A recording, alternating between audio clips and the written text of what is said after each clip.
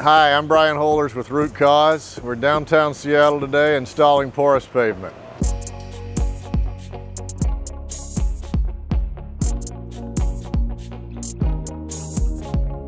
The material that we're installing is broadly known as porous pavement.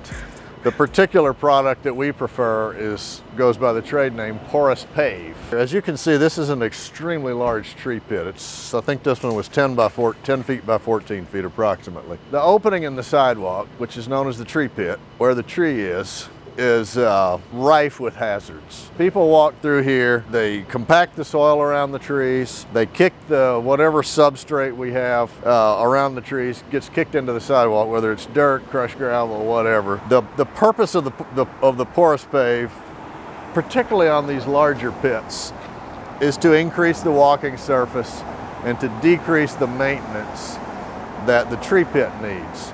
Again, if you've got a situation, in a typical situation, day after day after day after day, where people are walking through, bicycles are going through, and material gets compacted and kicked into the sidewalk, and somebody's got to keep sweeping it up day after day after day after day after day to keep the sidewalks clean. This material holds in place. It's 27% pore space, so water runs right through it when it rains. Obviously, everything underneath here is ground space. Everything underneath this is soil. That's the soil that the tree uses to live on. And the water gets through easily. So it's porous, so the water gets through. It helps protect the surface of the soil from pedestrian traffic, because repeated pedestrian traffic can also compact the soil and limit the tree root's ability to grow.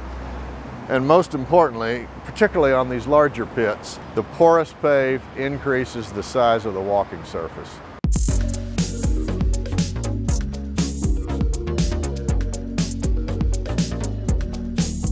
When Root Cause is called in to install porous pave in tree pits, the first thing we have to do is to remove any loose material at the surface. And so we haul off the old stuff, we bring in the gravel, we compact it. When we get ready to install the material is mixed on site, poured on site, and it's installed and spread and compacted with hand trowels. So what does it take to make the mixture? 50-pound bag of rubber in your choice of color, 50-pound bag of rock, 5 quarts of glue. Mix it for about a minute in the mortar mixer. Pour it into the wheelbarrow it to the hole, dump it in and spread it out. If we install these in the daytime, I like to leave these cones up for 24 hours. After that, it's dry.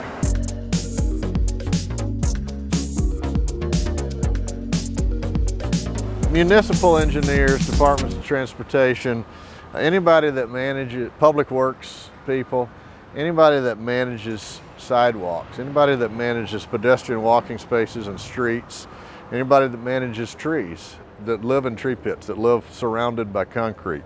The function of the porous pave is to create a stable surface at grade, eliminate trip hazards, remain porous so that the tree can continue to get water, and minimize or reduce the cleanup.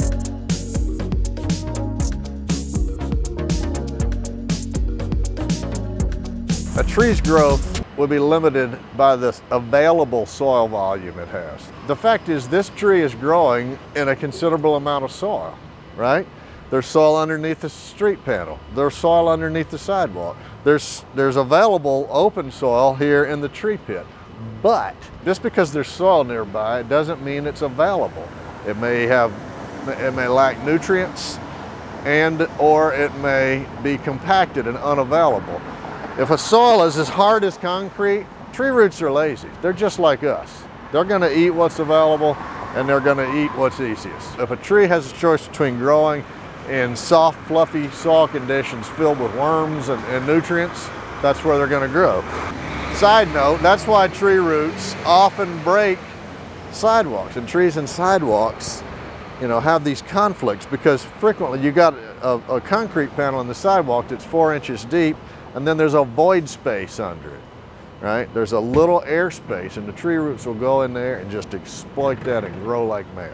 It's very hard to be a city tree, to live your life with unavailable soil, minimal soil and unavailable soil, and to have a tiny little opening in the sidewalk, to be surrounded by concrete, to have dogs peeing on you all the time. It's a hard life. We get called in to install this material in tree pits, primarily to help eliminate trip hazards. You could put anything in here, right? You could put concrete or asphalt in there, and that would eliminate the trip hazards. The problem with that is that would also kill the tree.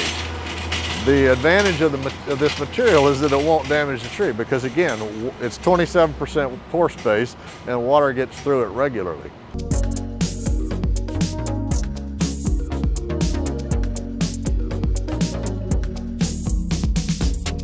I'm Brian Holders with Root Cause. If you have any questions about installing Porous Pave, please contact me.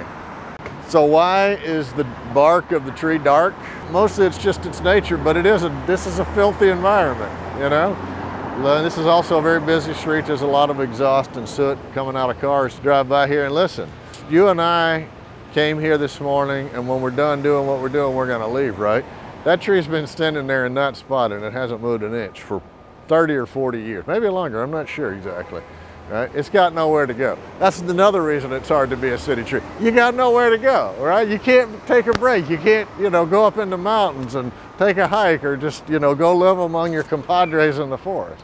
This tree is stuck here. And this tree plays a great role, and we need it. We need it a lot more than it needs us. It doesn't need us at all. But it's a hard life.